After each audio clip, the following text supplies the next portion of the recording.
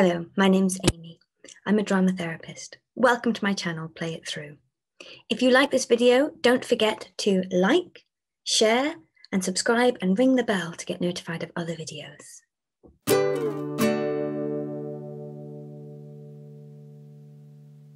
Today, I'm going to be talking about what is drama therapy. I want to start by taking this one word, drama therapy, and cutting it in two.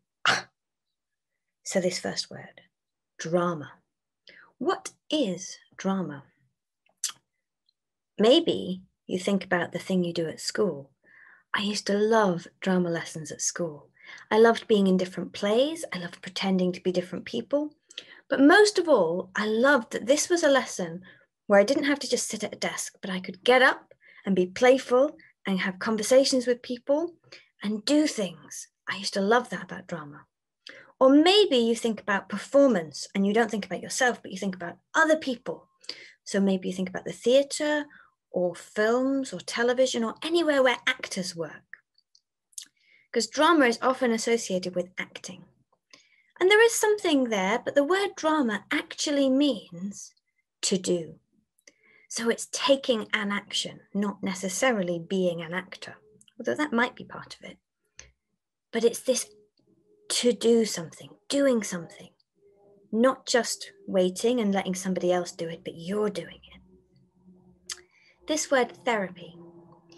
The word therapy is used to mean getting better, but particularly it's usually associated with your mind or your feelings getting better. So people might talk about psychotherapy sometimes, which just means psycho means mind and therapy means healing or getting better. And this is when you think about what goes on inside your head. Maybe there's different arguments that go on.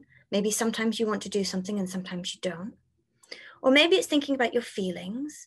Maybe sometimes you feel very scared or very anxious or very worried or very angry and you don't necessarily know why.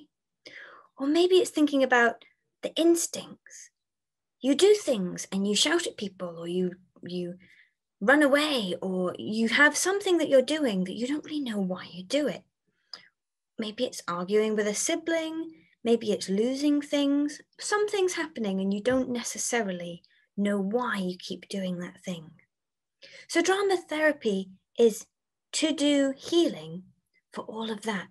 It's anything that's going on inside you, inside your head, inside your heart, inside your gut, these things that make you do things. And the way that we do that is through play and imagination and stories. So maybe there's a story that you really like, and we can use that story to explore things that are important to you. Or maybe we use little objects to represent people that you know or things that have happened to you. Or maybe we act out the things that happen inside your head and the different things that they say, like, you should do your homework and I can't be bothered. And maybe I'll just play Minecraft instead. Maybe those are all different parts of you and you want to act them out and try and work out why it is that they don't talk to each other properly. All of this is possible in drama therapy and so much more. It's your space, so we do whatever it is you want to do in it, but it has to be to do with to do healing. So as long as we're doing healing, it can be anything. And it's whatever is most helpful for you to do that.